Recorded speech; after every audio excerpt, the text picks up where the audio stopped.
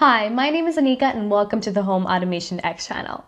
We get a lot of questions in regards to if we can use one app to control our whole entire smart home. Well, today I'm going to be discussing the Smart Life app and how it can control your smart home. It's a Smart Life app because it's always improving with new updates, it's easy to use, and it works with your Google Home, your Amazon Echo, and your IFTTT. I will show you how to set up your device and how the app works with all of them. You will notice I have many smart plugs around me. I actually did a video on this and I will link the video at the end of this video and as well as in the description box down below. I highly recommend to watch it because not all these smart plugs work with the Smart Life app. In the first screen, you will see all the devices have set up. I will add more shortly to show you the process. When I swipe to the right, you will see all the rooms I created with the devices I added to each room. If I click on the three dots, I can add another room, which I'll call the kitchen. I can then add devices like lamp 2 to this room. This is how you install and set up a device. Plug it in and press the button for 5 seconds. Click the plus sign at the top corner. I'm installing a smart plug, so I'll get on electric outlet.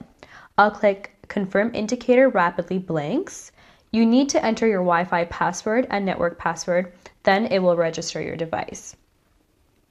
Remember to check out my smart plugs video because you get a comparison of all the different types of options and features that they have. And you might be interested in knowing that. So when it's finished, I can rename it to table lamp. I will go into the settings and add a schedule by choosing a time, which days I want it to repeat on, and then the switch will turn on at that time. I will save it, then quickly add another one to turn it off and on an hour later on the same days. And I could also set up a countdown timer if I want to turn it off. Finally, this plug has statistics where I can monitor the energy usage over the last several months. Alright, so we're going to go ahead into the app and I'm going to go and click on living room and I'm going to click on tech and power strip right over here. So the tech and power strip I can control through the app, each switch individually. I can turn it off and on. I can also control the USB and turn that on and off as well. I can set schedules and timers. So let's see, for switch 1, I can set an individual schedule for, let's just say I want to turn it on for 12:11 a.m. Save that. And I can also do the same thing for the USB. It also gives me the option of turning all the power strips on and off at the same time. And I'm going to go now into the family room. And I'm going to click on color bulb 1. So I have my color bulb here, and as you can see it's blue. I can change it to white mode. I can increase and decrease the brightness. I can also change the color, so I can change the intensity of that as well. And I can make it yellow, red, my favorite, pink. So now I'm going to go and click on the three dots on the top right. I can create a group here and I'm going to click on both color bulb 1 and 2 to create my group. Just going to rename my group here. Perfect.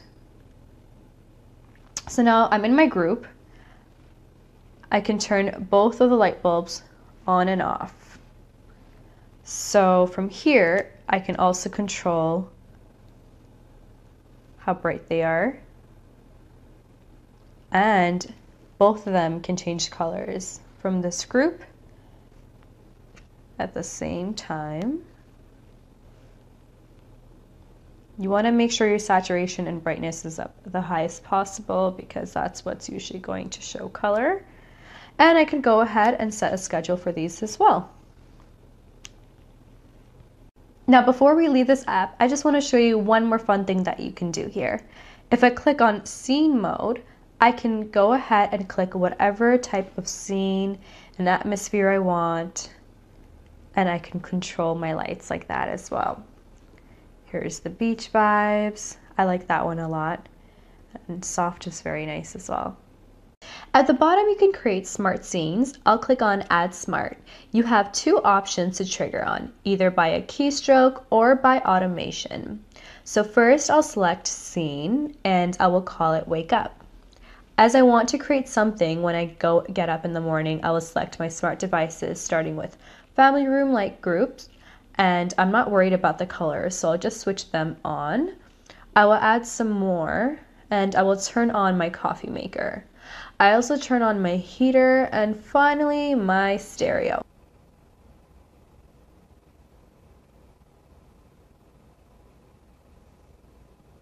It will show you on my home page, and I'll click Save. So I'll show you an example of using an automation. I will call this one Morning, as I'll use it to get me ready. I can have it run when any or all the conditions are met. I will leave it on any, and then I'll choose my condition. It might make sense to choose a schedule from Monday to Friday at a certain time, but I'll choose sunrise in this case. Then I'll select my actions.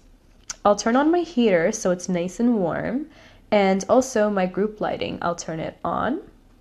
The pot of coffee needs to be brewing, so it will be on. Finally, I'll turn on my stereo and then save it. Before I move on, I will quickly create another scene to turn off the lights, all the lights, as I touch one button here, which I'll call Good Night. Then I will add it to my lights. Give me a second while as I add my lights. This is a good way if you are in your bed already. You can press a button to turn it all off in your house, or you can ask your Echo or Google Home to do it for you. I think that it's good, and I'll save it. I'll go to home screen, and you will see the two scenes set up. I can either tap on them to execute them, or I can have your Echo or Google Home run them. Now, to set this up with your Amazon Echo, it's easy. You open your Alexa app, then click on Skills.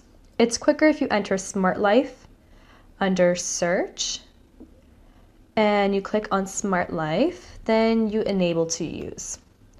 Then you add your email address and password associated with your Smart Life account. Once you click on Authorize, your account should be linked successfully. Now you can use your Echo to control your devices and your groups in the Smart Life app. So you can do the same with the Google Home, and you can also go ahead and just do the same thing as you click on Settings and then Assistant. You can click on Home Control, and you will see a plus at the bottom here.